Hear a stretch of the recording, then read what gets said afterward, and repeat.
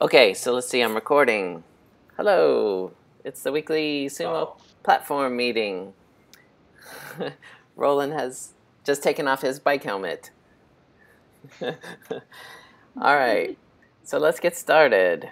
Just to recap, 2 weeks ago we had a presentation from user research about Firefox user types. And then last week, everybody was out except for me and Ricky. So I just read the Etherpad and we wrapped it up in like 2 minutes. So this week, people are back. There are things to talk about. The first one is these new designs for the product, the topic, and subtopic pages. There's links to bugs there. There's some design parameters that went into that. Kadir, can you talk about this? This is be the 8th time probably you've said this in a meeting, but always good for people to hear. Sure thing. Just a moment. Okay. Yeah, so I've been referring to this for a few weeks now. Now finally we have the full set of articles, the full set of mockups in the 3 bugs that I've linked from here. Very quickly, I wanted to talk about what our design principles were when we were working on this. It's also in the Etherpad, but just to be sure. So what we wanted to do is keep the navigation consistent. So making sure that people, on whichever page they are, understand where they are and how they can get to the higher level and how they can get to deeper into the content. So making sure that spatial navigation works for people, which currently is a concern because the product page doesn't look like anything like the topic landing page and nothing like the article landing page. The navigation on those pages is very different. So it's easy to get lost while you're on your way to the article. So that was one of the design principles that we had. The other one was that we wanted to show more content on the product landing page already. So we wanted to give people a chance to peek into a topic before they had to click through to the topic. So that's also design principle, making sure that people know more about the topic before they go into it. But at the same time, and this is the third design principle, we didn't want to overwhelm them on the product landing page, making sure that they still stay with us, that we don't give them a wall of text. So while those were the constraints, we also had to keep in mind that we have a unique structure in our. I'm not sure if it's unique, but it's not very often that you see this. Is that our articles are. We have articles on 2 levels. That means that you have topics and you have subtopics, but at the same level as the subtopics, you have articles.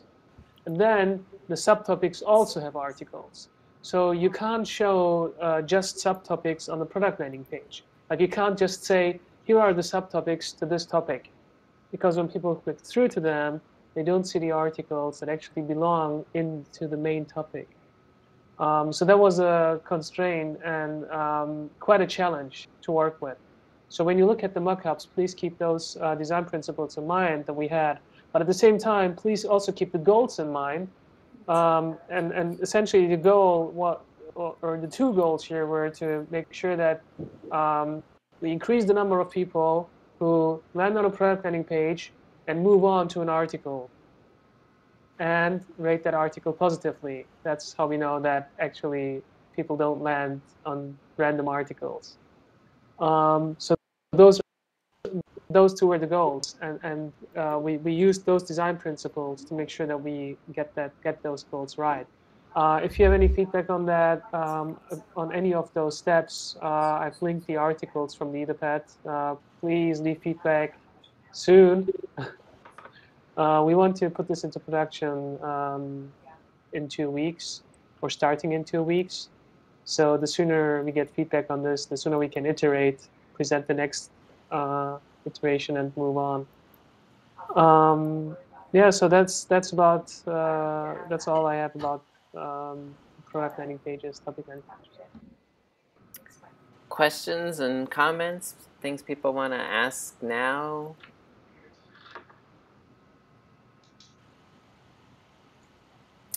Kadir, I had a question about so the topic and subtopic pages look Yeah. Similar to but different than like search results. And I was wondering why that is. Would we change search results, or why the difference there? I think there are some minor differences. Like, for example, we're using icons on the search results. We're not using them here. Right. So for some of those, yeah, that there is a reason why we don't use icons here.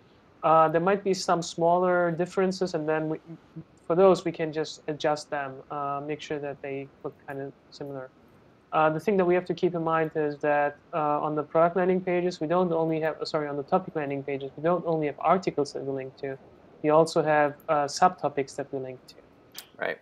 So some of them right now, they don't have, subtopics don't have descriptions, for example, no search summaries. They could. We have that built in. Yes. Yeah. Yes, exactly. So we could have them and we should have them, but at this point we don't. Okay.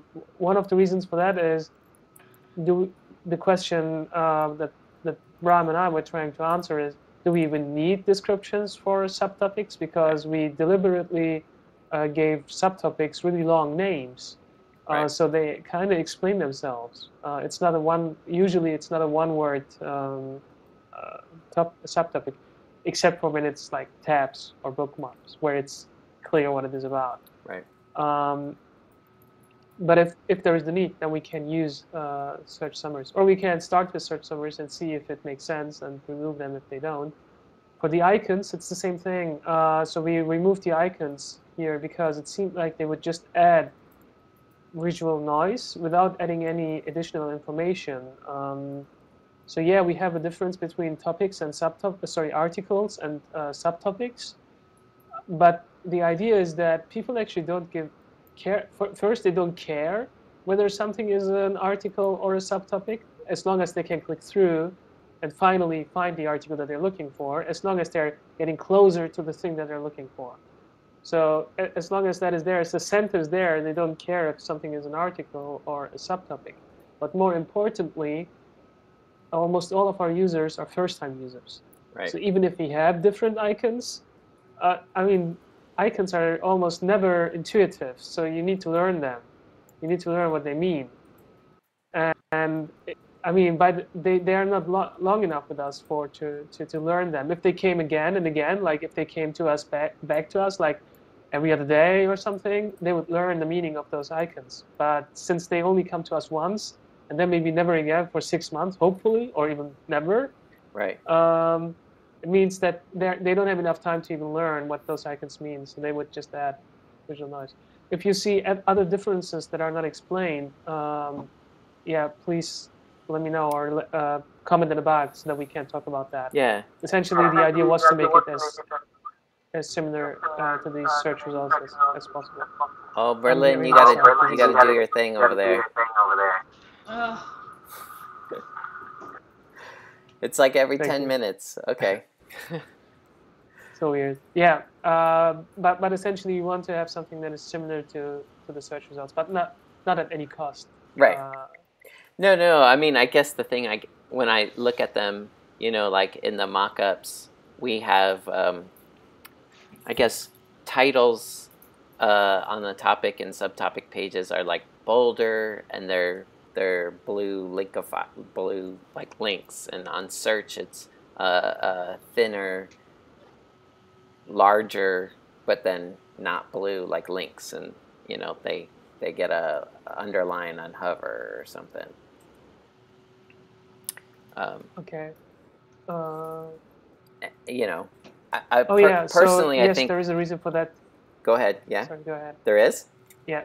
Yes. For why to actually make those things blue, and that is you want to make it clear that those are things that you can click to, and everything on our page when it is clickable is actually blue. Right. So what you have is so you have the sidebar, and you want to make sure that people know, okay, this is the sidebar, but here's the content.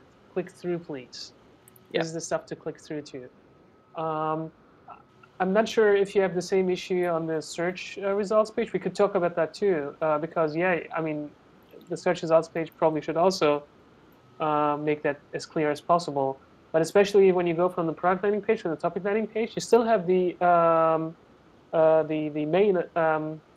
main topics in the sidebar. But you want to refocus the attention to the center where the actual action is. So that's why Bram made that blue. We actually had a number of different designs, but it seemed like in the other designs, it was toned down. So you would have a brown link or something, or a black link. And yeah, it didn't look like it was clickable. Right. Cool. Anything else people want to know about this, or you just want to comment in bugs? We love commenting in bugs. It's so much fun. So cool. Okay.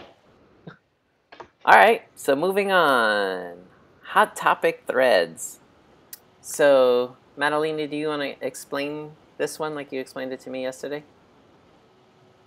Yeah, so Kadir and I started this discussion about hot topic threads like 2 weeks ago, and we had a dilemma, which is basically how are we going to do this and how are we actually going to use them. So in our last discussion, it was basically, okay, let's bring it up to the platform meeting and see how Michael does it, because you're dealing with the hot topic articles. So I'm not sure, because I was on PTO last week. I'm not sure, Kadir, if we had any updates on this, or if there were more discussions or any decisions were taken. So I would just like to bring this up again on the table and see where we're at. Last week, I think I was on PTO. Was that the 3-minute meeting? Yeah. I think it was. And we didn't talk about it in there. Okay, well, basically the questions are, are we going to do this? Are we going to do this in an automatic way or in a manual way? I know that you, Michael, you were basically relying on user advocacy to bring you the hot topics, but this is a bit different in threads, because, I mean, if we have to look through all the threads every day, that's kind of a lot of work. Right. So I'm not sure how to go around this. Should we have like some automatic criteria? Like, this was my proposition. Should we have some automatic criteria to select, let's say, like 20 threads, and then from there we can have somebody looking manually and deciding what is considered hot or not, or maybe something else. So what do you guys think? Yeah, I mean, that was the kind of result, or that's what we were getting at yesterday when we were talking, was a tool to like narrow down the hundreds of questions down to, tens, and then someone could pick, because sometimes you might have 2 or 3 threads that are basically the same question, and one of them is worded better and the solution is more clearly marked than another or something. And it would be beneficial to say, pick this one, not that one. Also, though, the other thing about automatic is the, like if you left it as some automatic threshold, there could be the thing that like things would never leave the hot topics. And really, if it's going to stay there more than, we'd have to set this up probably as a guideline, right? If it's going to be there more than like, I don't know, 2 weeks, we should probably just turn it into an article already, Yeah. And have it properly documented. So, yeah, it kind of feels like some sort of automatic, like, cut it down to a manageable number, but then still like rely on forum moderators to say this is a good one or something. Actually, that was my I think that's probably the best way to go. Automatic and the manual part to it, like automatically cut it down to a number that is reasonable for the product landing page. at the same time rely on contributors to elevate things up there. So one idea was to tag articles or tag threads that should be displayed there. So you would just give it a tag hot, and it would pick it up and put it onto the product landing page. The same way you just remove the tag and it's removed from the product landing page as a hot discussion thread. Yeah, that could be the mechanism for taking something from the list of the 20, 30 hot forum threads and saying put this one on the front page, is by just giving it the hot topic, like we do an article. You mean a pool, like you have a pool of 20 and then someone picks manually what to put in there? Yeah, that's what Manalina and I were talking about. Like, so imagine you have like, this is how I'm thinking in my head. Imagine you have a dashboard that says, list all the threads that get like more than, I don't know, 5,000 views this week, and are rated the most helpful, order them by like the most helpful, or have a solution, it has to have a solution, those kind of things, right? So out of the 300 questions we'd get in a week, maybe only 15 or 20 would meet those criteria. Those are like the bigger issues, I would think, that week. And then some of those are duplicates, probably, same question, or whatever. But then that's where we rely on, contributors, just anyone, right, who has the privilege to do that, then to say, these two are about this Flash issue or whatever. But this one is worded better, right. Solutions clearer. I'm going to give this the hot topic, so it goes on the front page. The other one we'll ignore for now. Mm-hmm. And then someone has to say, oh my God, that one's not going away. Let's write an article. And then once we write an article, take it out of the hot topics. Yep. Okay. Yeah, that sounds great to me. And absolutely, that would be totally a viable way, I think, and a workable way. We already have something like that. We can whip that up quickly, the dashboard kind of thing, to see which ones we should consider. We actually, the forum listing today can do that. It just doesn't have the UI, the complete UI. Anyway, right. What I was also thinking, and I'm just throwing this out there so to get some feedback maybe, but giving this totally to contributors. So our contributors know which threads just came up and get a lot of feedback, or get a lot of questions, or get a lot of Me Too votes. See that, and if it hits a certain threshold, they decide whether to make it a hot topic or a hot discussion thread or not. So they just add the what is it called, the label to it, so it appears on top. What we can do is we can say we always have only 3 threads on top at any time. So anytime you push a new thread up there, one thread gets pushed out of the thread. So you always list the 3 latest ones, for example. And anytime you push a new one, the oldest one is moved out. What that would ensure. Oh, did Kadir break up for everybody or just me?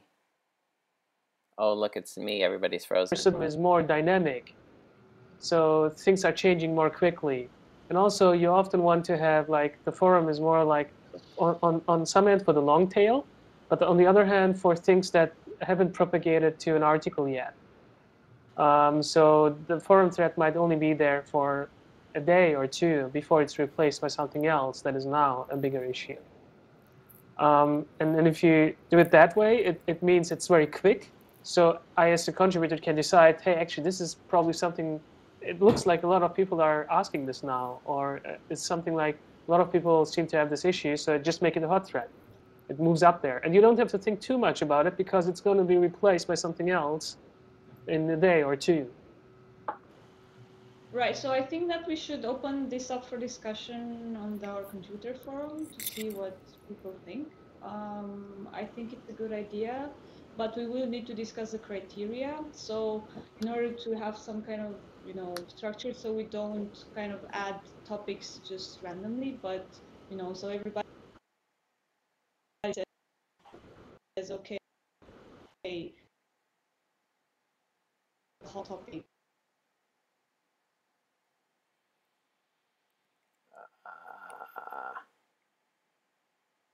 Open that discussion up, and I think we'll get somewhere. Yes, no? Okay. I guess I keep cutting out, but I think I agree with what you just said. Yeah, I think the idea would be not to have a situation where I personally just answered 3 questions that were all the same, but then and say, "Ooh, I think I need to promote this to the hot topics," but that's the only 3 people that had that issue, you know. Yeah. Exactly. Yeah. So it's a All policy thing rather than a technical issue. Yeah. Okay. Exactly. Well, Michael, you have experience with that. Hopefully, you can help draft Yeah. a policy. Well, I mean, and I guess that's why I was thinking of like some sort of automated thing to like show me, according to this criteria, what ones it seems like lots, so I don't have to dig through all of them and see which ones lots of people are seeing or voting on. Mm-hmm. And maybe, like you said, that's just we put some sort tools on the UI that we already have or something. Make it super easy. Right, and I mean, we could even combine those 2 ideas. Like you would still select that from a limited pool, but anytime you select something, the oldest one is pushed out, Right. so you don't have to think about like how long do I keep that there or Right. whatever. Yeah. Cool. Well, I guess we can continue the discussion in the forum thread then. And Madlena, can you link the forum thread where this is happening? I've seen the bug, but. Oh no, there isn't any. I was just saying we should open. Oh, okay. So can we give that to you, Madalena? Yep. All right. Mm-hmm.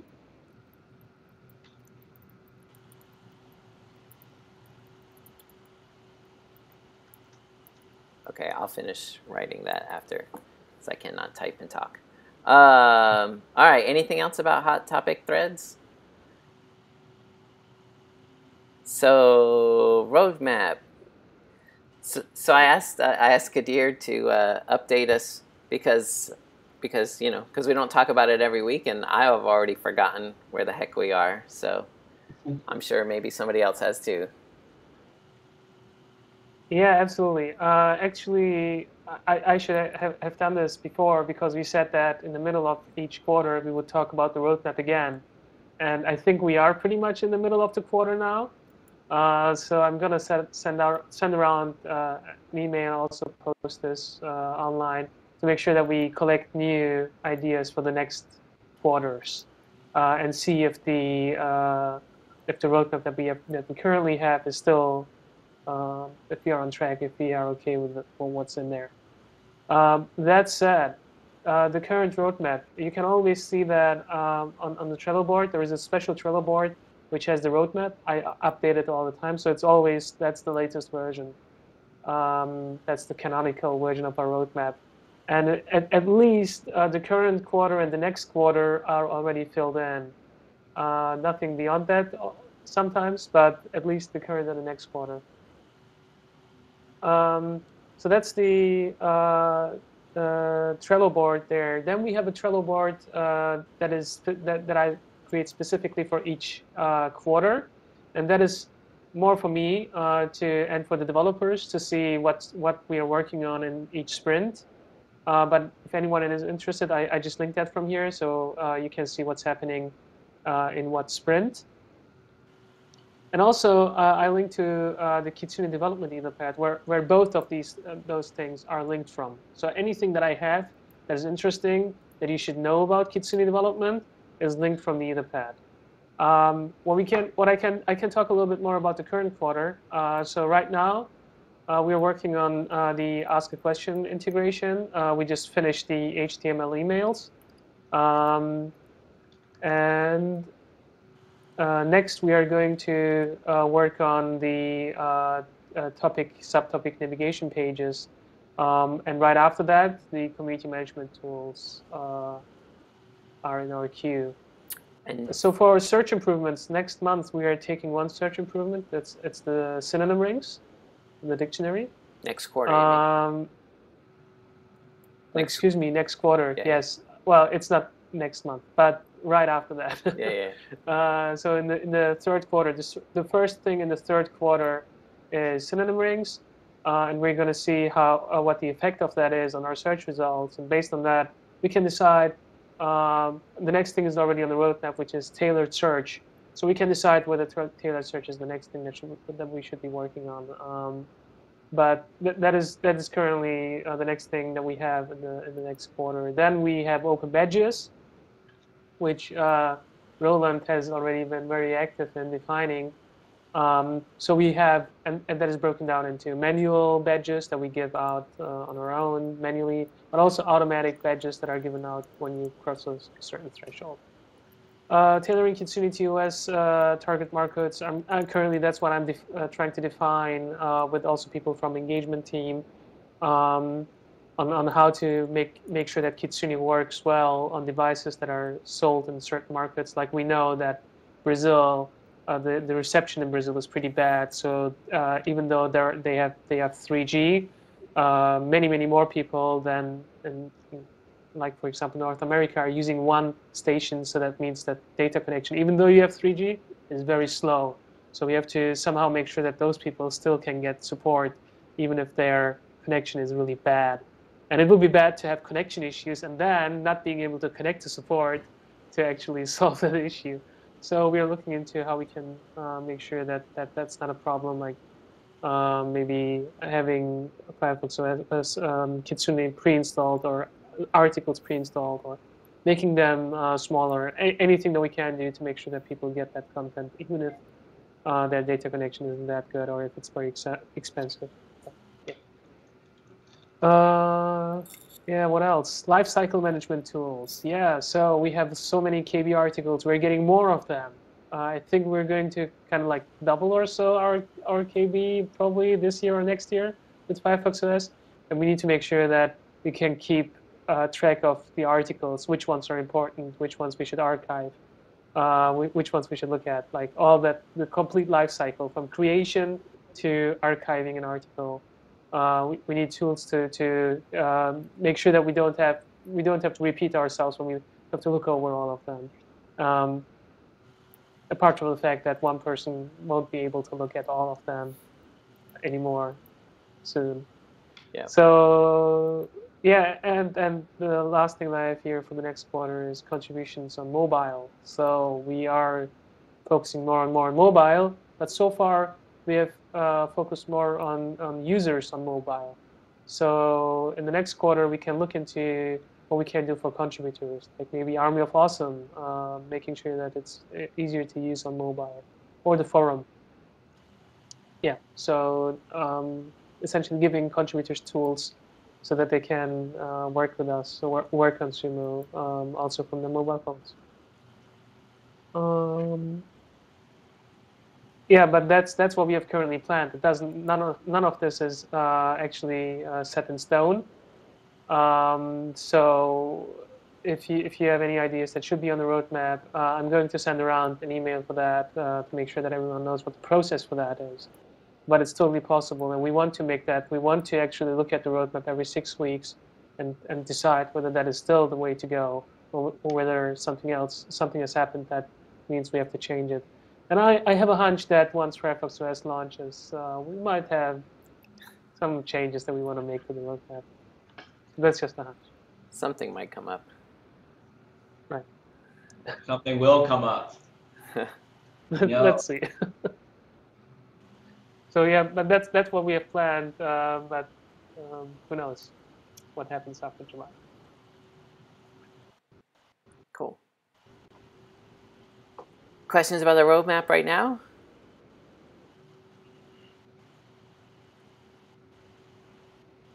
No? Okay. Moving on. Me, Ebi, Kadir will all be out next week. Should we still have this meeting? I mean, you are all. Where are you guys going? You are all Party? more than welcome to have this meeting, Party. but you could also take an extra hour back in Or your you day. vacation? Are you partying at a conference? No, that would be good. Kadir's working on his what your master's test stuff. Yeah, the last exam. Oh, okay. Yeah, last I thought exam. maybe you were meeting in Berlin or London or something. That'd be cool. That would be cool. I might be playing video games. I don't know. Haven't decided yet. I don't know what anybody's doing. I'm traveling California. All right. So, Yeah, I'll Roll- record on 30th. Roland, but the Madalena, 23rd. Rosanna, Matt, do you guys want to meet next week, or you want to skip it? We can skip it. Yeah. I'm fine Okay. with skipping it, just not 2 weeks in a row. Yeah. If the main players are out, we can skip it. Yeah. All right. And so then, Roland, you can record on the 30th because I won't be here then. But Yeah. okay, cool. Holy cow! It's 35 after. Anything else to add? No? All right, we have one action item, Madalena, to start that discussion about the hot thread topic threads, whatever the heck. I can't figure out what to say there, but that thing. Start a discussion about it.